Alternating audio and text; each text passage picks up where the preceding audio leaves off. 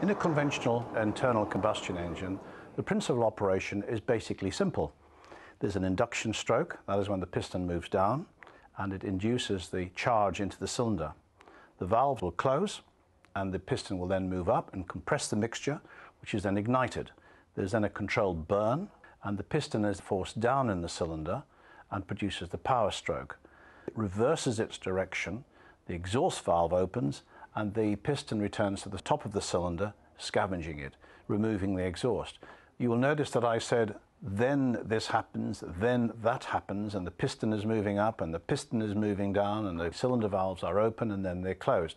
This is a sequential operation. If you have one cylinder, that's happening one at a time, but developed aircraft engines have many cylinders. And so this combustion process was taking place intermittently, and parts of the engine, such as pistons, conrods, were constantly reversing direction.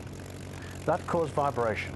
And of course, the engine was only actually working on the power stroke for 1/4 of the time the piston was moving.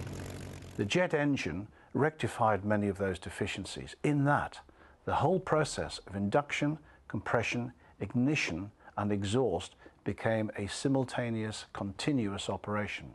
Let's just have a look at how the jet engine works in that respect. The induction phase, which we mentioned in the piston engine, is carried out in the jet engine by the compressor and the diffuser. They actually induce and compress the air, ready for combustion.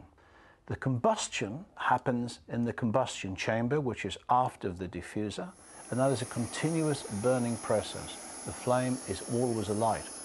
And finally, the hot gas is exhausted through the tailpipe of the engine, and that is the propulsion process. So we've got induction, compression, ignition, and exhaust, just the same as a piston engine.